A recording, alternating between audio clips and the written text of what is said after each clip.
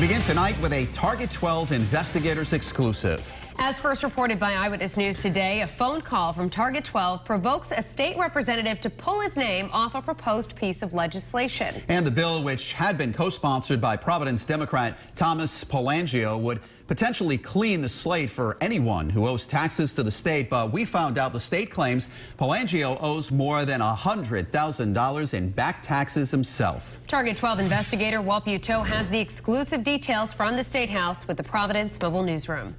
Thomas Pelangio was the co-sponsor of this measure until questions from Target 12. Any possibility? State Representative Pelangio has served Providence since 2012 and was also a rep for a decade starting in 1993.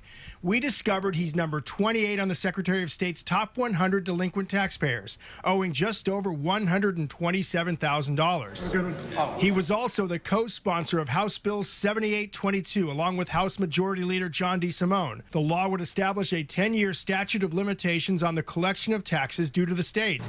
So if passed, the state would have to try to collect the debt within a decade or forget about ever collecting the taxes. Had anything to do with Pelangio tells Target 12 he put his name on the bill without reading it as carefully as he should have. But after we called, he decided to take his name off the measure, saying there would be a perception the bill would benefit him. After looking at it closely, I realized that it may have the illusion that it affects me, so I had my name taken off it.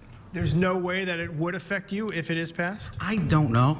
I just want to eliminate any possibility that it may. The measure would not apply to any civil action started before July 1st. Pelangio tells us he's not sure whether or not a civil action has started in his case, but he promises he's working on solving his issue, and he says the debt is tied to a foreclosure involving a bank that charged him for part of the debt that was owed on a property. Why haven't you paid that bill? Well, I don't think that I owe that amount of money, but there's a tremendous amount of documents that I need to produce, and I'm in the process of putting it all together. Pelangio tells Target 12 he's not sure how far back the debt goes, but records indicate the foreclosure happened about 4 years ago, in April of 2012. With the Target 12 investigators in Providence, Walt Buteau, Eyewitness News.